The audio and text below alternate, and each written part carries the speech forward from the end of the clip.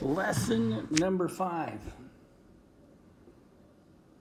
So today we're going to solve comparison type of problems. So somebody has more of something or less of something, but there will be misleading language. So be on the lookout. All right, Puzzle Penguin.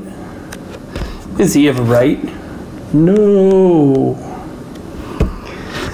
So he says, "Dear math students, as part of my homework, I solved this problem. Carlos has 19 fish.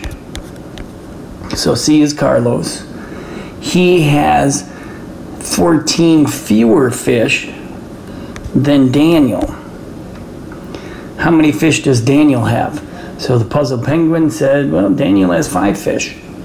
But knowing that the Puzzle Penguin is wrong, if Daniel has 5, is 19 14 fewer?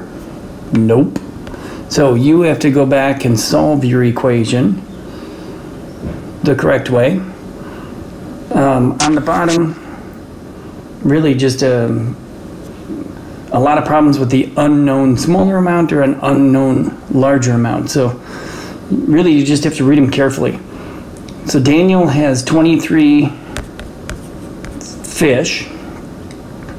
He has 15 more than Carlos. So what I know is that if Daniel has more than Carlos, Carlos has got to be less, which means it's going to be a subtraction problem. So how many does Carlos have? Well, if Daniel has 23 fish and he has 15 more than Carlos, Carlos has 15 less than Daniel. So you could do this as an addition problem. 15 plus what is 23, or 23 minus 15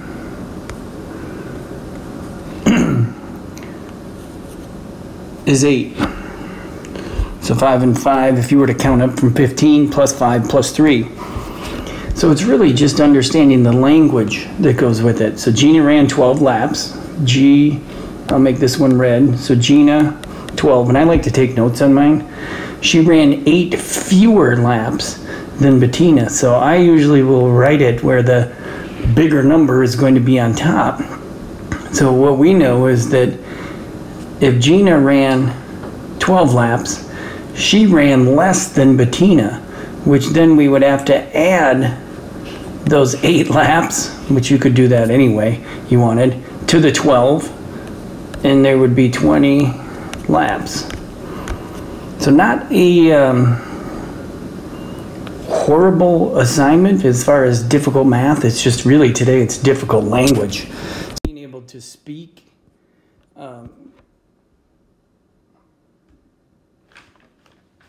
all of those problems and kind of understand what's being asked. The math part of it, or the computation part of it, isn't bad at all. So we'll do a couple on page 406. So the coach bought 18 hockey sticks for practice. So C is coach, 18 hockey sticks. Oh, brought 18, sorry, to practice. There were 23 players at practice. How many players didn't get sticks?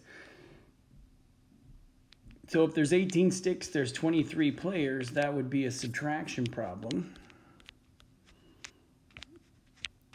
So if you count it up, it'd be a +2, +3. If it's a subtraction, you would just get 5 players. So you could even count that one up on your hands. So 18, 19, 20, 21, 22, 23, and get it done. Okay, just 2 pages. Short, but make sure you read it carefully.